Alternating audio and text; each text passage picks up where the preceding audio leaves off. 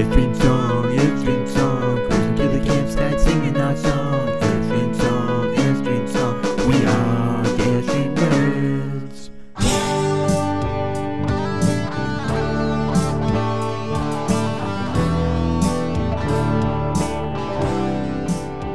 This is Jeff from Airstream Nerds.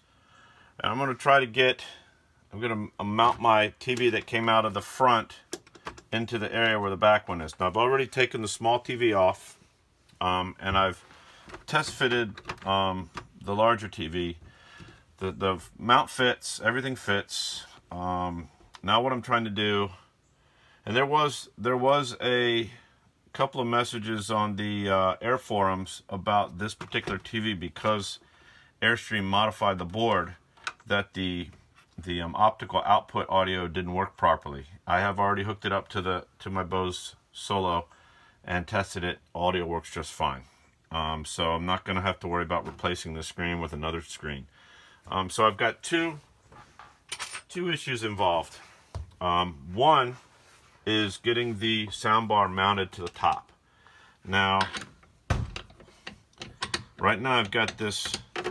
If you go to my other video for installing the soundbar or installing the Apple TVs, they actually show how these mounts work and how to take it apart and mount it and all that. So I don't think I need to go through all of that again. I'll put links below for that. So what the biggest thing is getting the TV secure for going down the road. So what I've figured out is this particular bolt is screwed here. There are two other small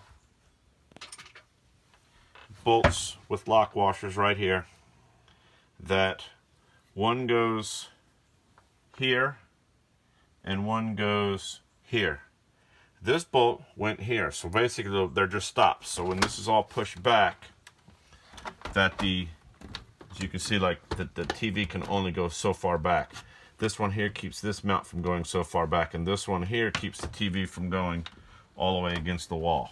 So what I need to do is I remove this one because it fits perfect here for the angle that I want. I need to replace this one with a much longer one to keep the TV from pushing back against the wall. This mount has this pin lock that normally would push the smaller screen all the way against the wall and lock it in place for transport.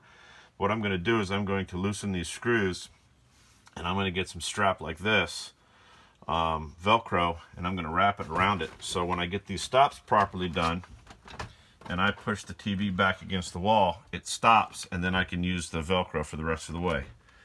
On this side of the TV, I'm going to mount some rubber bumpers to protect the aluminum from the TV just hitting there and rubbing up against it as we go. So right now the first step is I'm using the same brackets that I used for the other thing. Now I was trying to figure out a way to get this mount to come apart, separate from here, separate from here. It doesn't appear that it's an easy thing to do, and it's just as easy since my Airstream is parked in front of the house. It's just as easy for me to work on it right here. So I've locked this flat so it's like a table.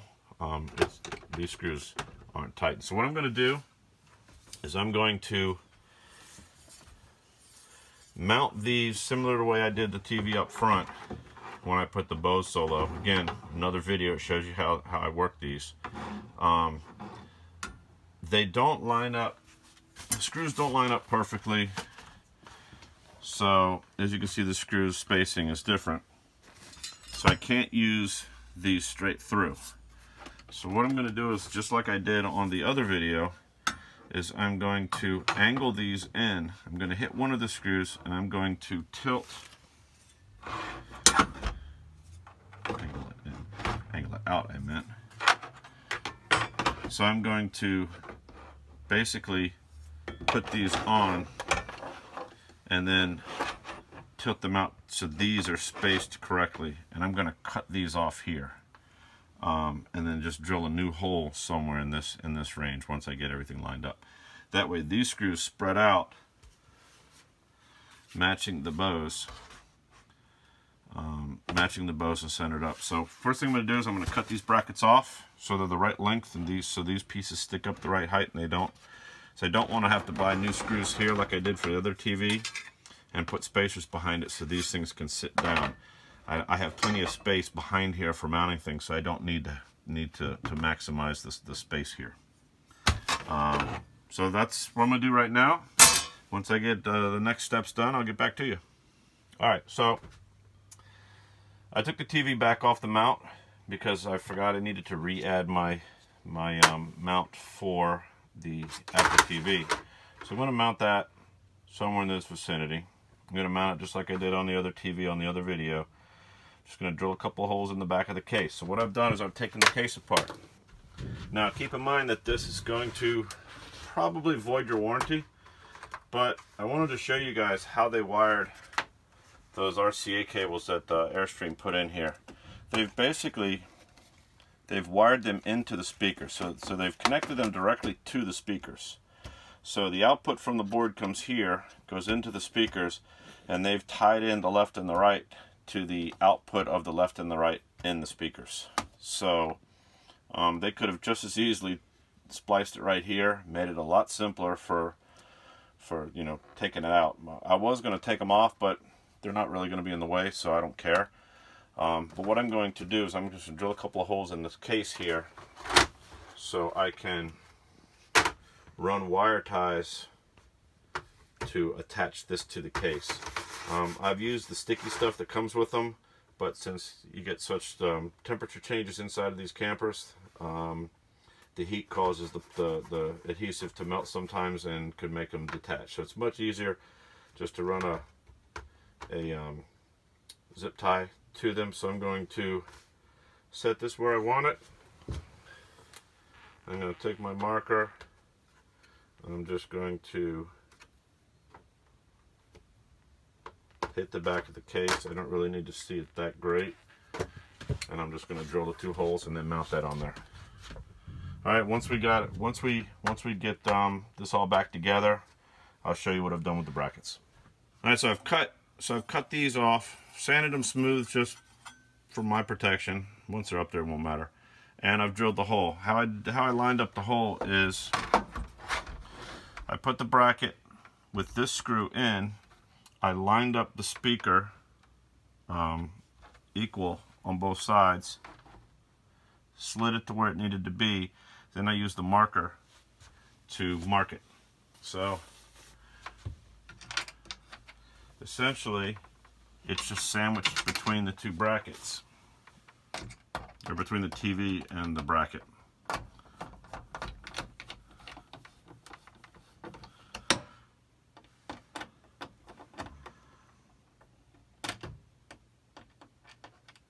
So make this easier to do. So now the bracket and the Bose speaker are all connected, and I just need to slide the other bracket in between here and do the other one. Alright, so I got the brackets in. Apple TV is in here. Make sure before you tighten everything up, you put a zip tie under it. It's a little easier to go ahead and that'll squeeze it together and keeps it from vibrating out of the hole. If you were using this at your house, you wouldn't have any issue. But again, since we're in a moving vehicle and it is plastic, it tends to adjust with the temperature extremes, and it gets a little loose when it's really warm. But this will keep that thing from separating and won't slide out. Everything's in there solid. We'll hook it all up here in a little bit, but since it was part of this, so I'm going to stand this thing up and show you how it looks. Find the Allen wrench. Now, in order to make this as a table, I just tightened up the swivel bracket. So as you can see, the Apple TV or the Bose speaker fits perfectly under here. Doesn't get in the way, doesn't hit anything. Next up is we're going to get this thing situated the way I want it. get some bumpers on the side here, and figure out a way, like I said, with the strap through the mount. But right now, just going to tighten it up.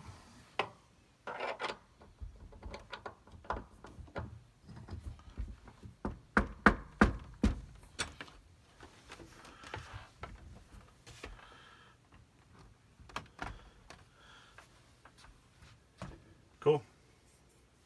All right, so like I told you before, I took the screw, the screw that was into the bracket here that held the TV from pushing all the way against the wall, and I moved it to the smaller one that I took out from there. It was just a little screw here just to keep the TV from butting up against here, and then there's also a small one back here. So basically, this one's perfect distance for this. We got a 2-inch screw that threaded into that nut. It's a common thread. I don't know what the size is, but it's a common size screw. It's probably a 1/4 inch. I don't know the size. But so what we need here is you need either between a 4 and a 5-inch screw here. That'll allow, as you watch it go back. See, as the bracket goes back, it bumps up against here and stops. And then the bracket on this side stops, which keeps us at angle, but this side still pivots. So once we get this piece, we don't want it butted up against either one of these, the light switch or the thermostat. So we get a 4 to 5-inch screw to put in there, and then a strap to go around to hold the TV in place, and we should be good to go. Okay, so I ended up getting a 5-inch bolt. Just because I wanted to make sure it was long enough. Now, everything pushes together and it's solid. TV doesn't move, and I still have distance in there. The biggest concern I had was heat coming off the screen affecting the thermostat. Not sitting far enough away that I'm pretty good with the position. It's not sticking out too far. All I do is put my feet down there.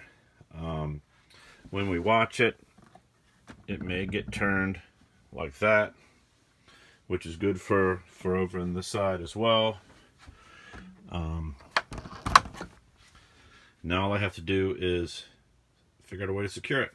I'm not sure if I have a Velcro strap on hand, but I'll check and I'll figure it out. Once I get the secure part, then I'll go ahead and get everything wired back in. Okay, so I found this piece of strap that I had. Honestly, I don't remember what it came from, but it's just a generic buckle with like this vinyl like strap stuff. And I actually loosened the bolts on the wall and put the strap behind the mount, and when I cinch it up, it keeps all these pressure points pushed together, and the entire TV doesn't move while we're driving down the road. There's still a small gap here. Everything looks good. I'm going to cut the strap a little shorter now, so when we're set up, it's not hanging out so much. I don't have all this excess strap to deal with.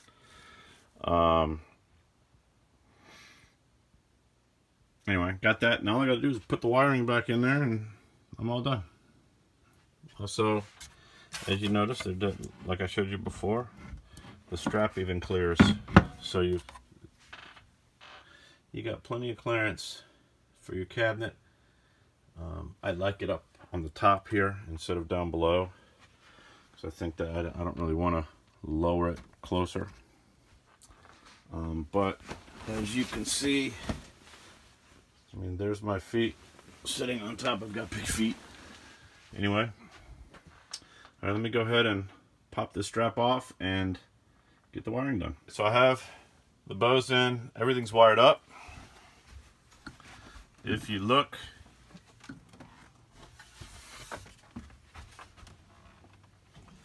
at the back here, I've got the power supply, I've got the The optical cable, everything's routed nice and neat. I mean, I do this for a living, so I'm a little bit anal about things. So everything's hooked up. I got the third power. Now, I know that in a lot of these Airstreams, anybody that hadn't had any work done on it, this is on your inverter, and this is your regular your 120 volt feed. When I had my solar panels done, I had all of my outlets work at the same time off my normal you know, the plug-in feed, or everything's on an inverter, so I don't have separate plugs anymore. I just haven't taken off the stickers or anything. So as you can see, everything's wired up. TV goes flat against all the brackets like we talked about. Straps are right here.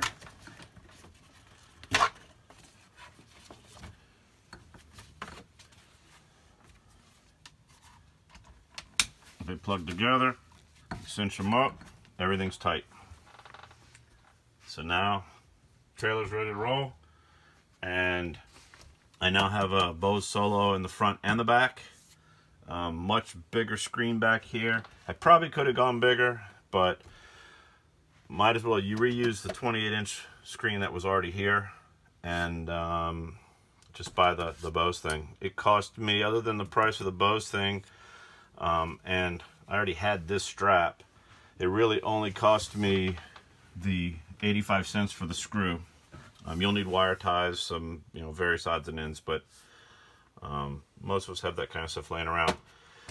Anyway, I want to put information below regarding the Bose and the links for the other videos I've done that show how to do the Apple TV and show how to do how this mount works and stuff like that. Anyway, good luck if you try this. Comment below if you have any questions, need any help. This is Jeff from Airstream Nerds. See you on the next trip.